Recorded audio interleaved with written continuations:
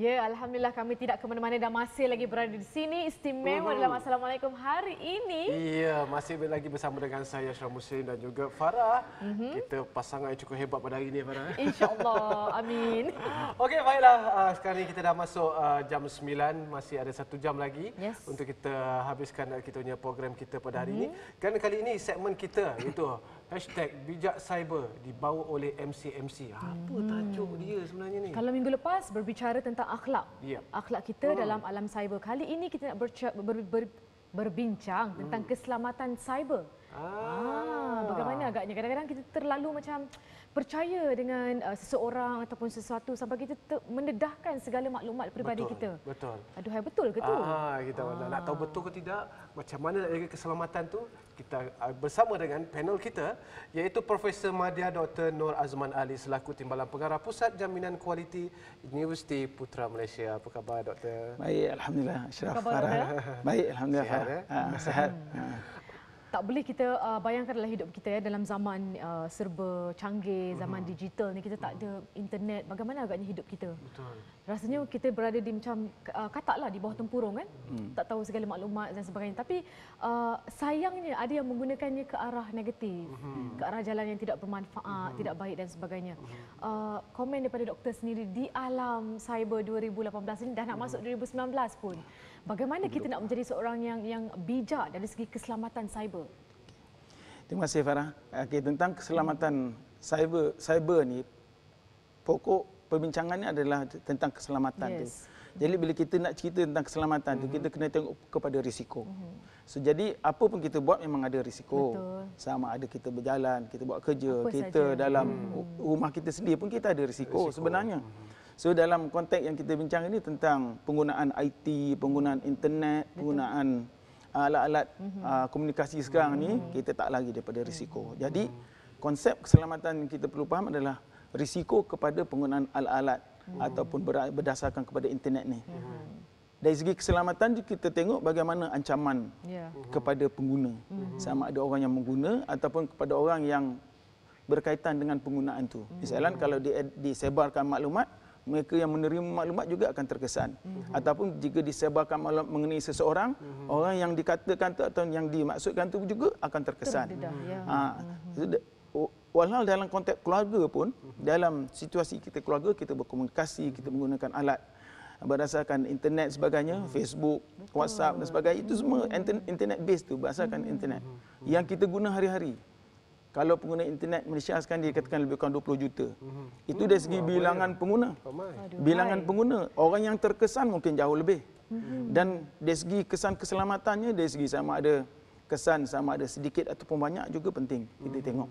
Dan kalau tadi kita cerita sama ada kita gunakan alat smartphone, komputer dan sebagainya, so implikasinya mungkin akan berganda-ganda. Itu maksudnya, kan? Dan bila kita tengok internet ni, kesannya adalah sejagat. Bukan kita cerita within penduduk Malaysia yang 20 juta ni. So, maklumat yang kita kongsi, kita sebarkan, kalau ada masalah ancaman kepada keselamatan, satu dunia kesan dia. Itu maksud keselamatan alam cyber ni, yang kita semua kena faham.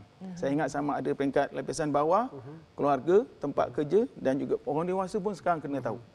Jangan kata generasi muda saja yang sibuk dengan internet, tapi kalau cerita tentang implikasi, semua dah kena.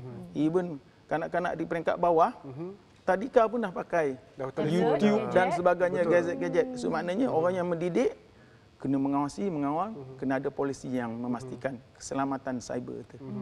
Itu maksudnya lah. Okay, Prof tengok sekarang ni, internet sekarang adalah satu medium komunikasi yang terkini sekarang ni. Macam Prof cakap tadi kan, tanpa had. Maknanya kita boleh memperolehi pelbagai ilmu, pelbagai idea ataupun maklumat di dalam internet sendiri kan.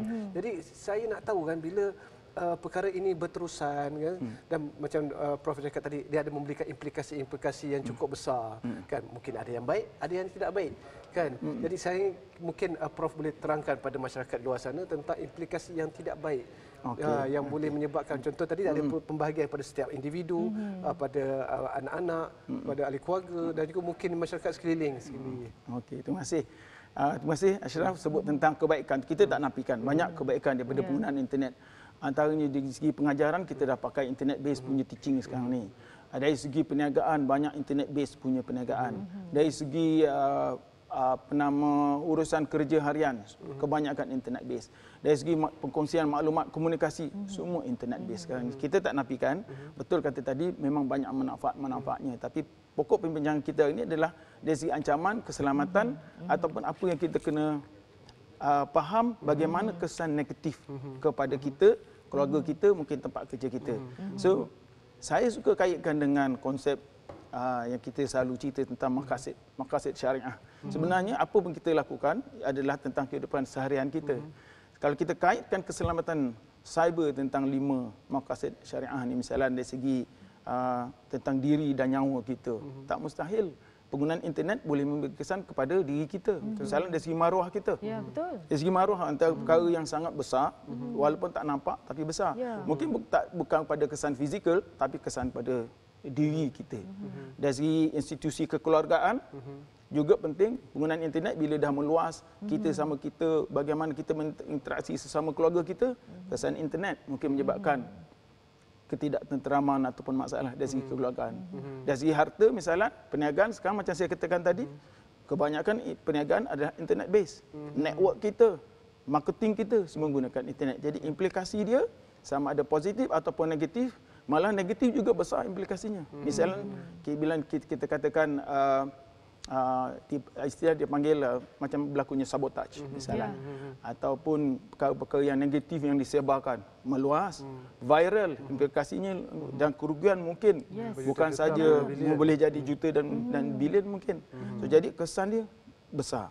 Dari segi agama, jangan lupa dari segi keagamaan kita boleh menggunakan internet sebagai platform penyebaran dakwah dan sebagainya. Tapi jangan lupa kesan negatif dia juga, kesannya juga meluas untuk kita melindungi. Jangan lupa kita juga mungkin ada musuh dari segi agama. Jadi mereka akan bila mereka menggunakan platform internet, kita juga faham bagaimana memberi kesan kepada kita dan apa kita patut lakukan untuk melindungi diri kita. Tapi pada saya, antara yang paling besar adalah kesan kepada akal. Kesan kepada akal kita, iaitu dari segi mentaliti, pemikiran, kepahaman kita, ideologi kita. Itu semua serangan kepada akal fikiran. Macam saya katakan tadi, kalau daripada kanak-kanak tadika kita dah dedahkan kepada penggunaan internet dan sebagainya, maknanya serangan kepada kepahaman, pembentukan, pembangunan minda dah bermula di peringkat awal lagi. Apatah lagi peringkat sekolah rendah, menengah, institusi, tempat kerja dan sebagainya. Jadi pengaruh kepada akal juga penting kita ambil kira apakah kesan negatifnya itu tadi, kan?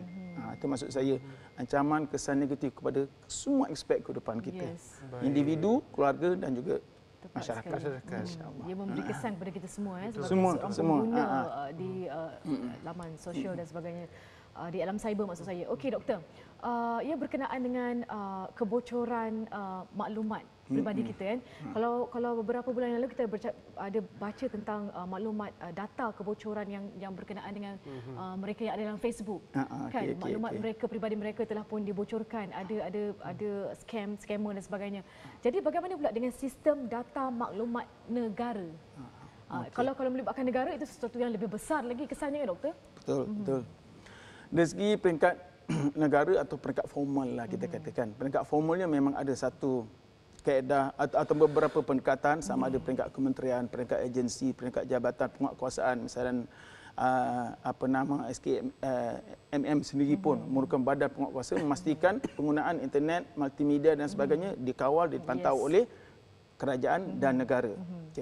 Dari segi peringkat institusi misalnya, saya di Universiti Putra Malaysia, kita di samping ISO 9000 yang kita ada adalah kita juga di-certified dengan ISMS, dipanggil Information Security Management System, ISO 27000, dan alhamdulillah kita dah sekian lama kita memastikan semua maklumat dalam pengurusan pentadbiran universiti adalah dijamin selamat. Dari segi kaedah, prosedur, pemantauan dan juga kawalan risiko tadi kita katakan tadi. Ini juga penting untuk memastikan yang kita boleh memberi keyakinan kepada pelanggan kita. Masalah kecurian dan juga kehilangan maklumat misalnya. Sekarang maklumat expensive. Maklumat sebenarnya mahal, priceless. Orang kalau dapat curi maklumat ataupun beli maklumat, orang willing to pay untuk data dan maklumat. Sekarang era big data dan sebagainya, orang berlomba-lomba untuk mengumpul data, sama ada secara beli atau mungkin secara curi. So jadi kita sebagai individu kita kena hati-hati dalam perkongsian maklumat kita, Facebook dan sebagainya. Jangan semudah-mudahnya berkongsi segala maklumat.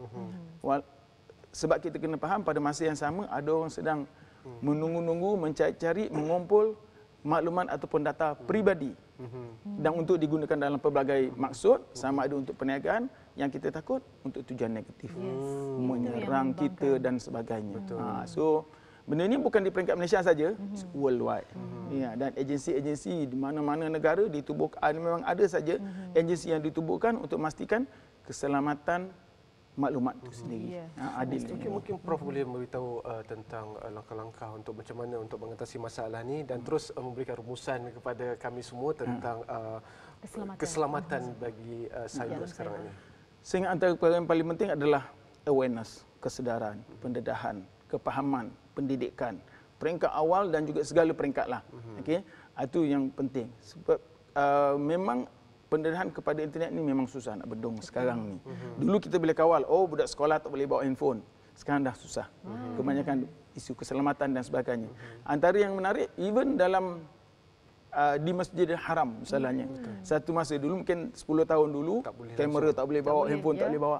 Saya ingat sekarang pentadbiran Masjidil Haram pun tak boleh halang orang bawa handphone dah. Ibu orang boleh selfie dekat Kaabah dan sebagainya. So memang susah nak bendung. Even itu saya cakap, saya juga pensyarah di Fakulti Ekonomi dan Pengurusan.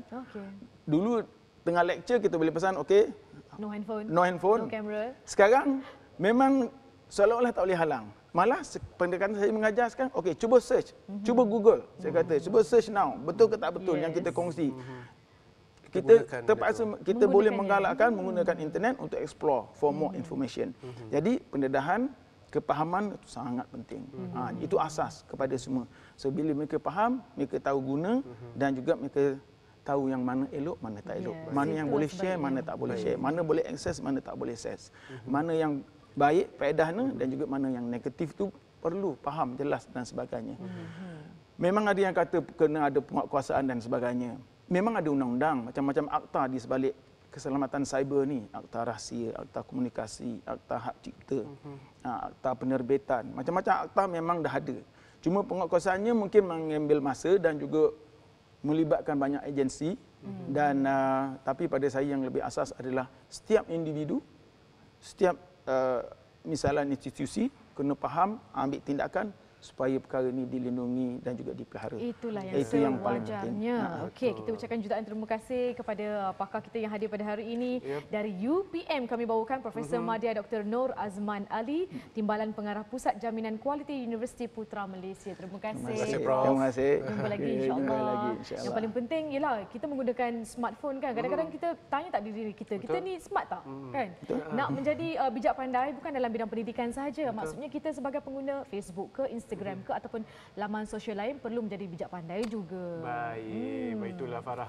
Kita kena bijak pandai sana sini. Macam Abang Fazli bijak kita. sana, bijak sini. Okey, baiklah, kita terpaksa berhenti seketika untuk segmen kali ini. Kita ada segmen seterusnya. Kita jumpa sebentar lagi. InsyaAllah.